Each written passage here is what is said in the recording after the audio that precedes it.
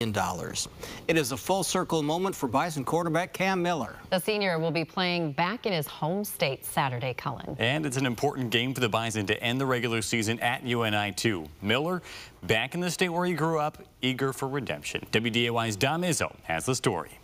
Every time I drive by the Dome, it just brings back so many memories of when I was a child. Saturday will mark a homecoming for the Miller family from Solon, Iowa.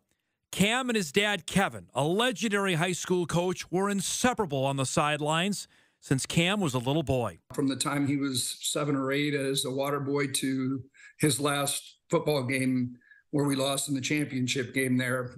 So he's experienced it all. I just remember being on the sideline and just watching the Solon teams dominate everybody and just being so excited to be a part of the program. Miller got his opportunity to be the starting quarterback for 3 years under his dad, taking Solon to the 2019 state title game at the UNI-Dome, a game Solon would lose. Solon football was everything to me growing up, and then for it to end like that was devastating.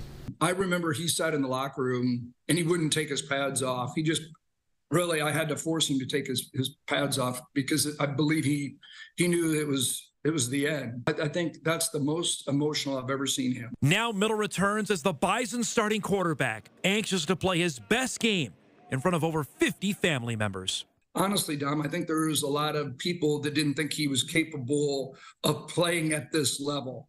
And he's always had kind of a chip on his shoulder to a certain extent. I think that kind of gives him that edge a little bit. I feel confident in myself and in our team, and I'm just anxious to get out there again. It's extremely special for me.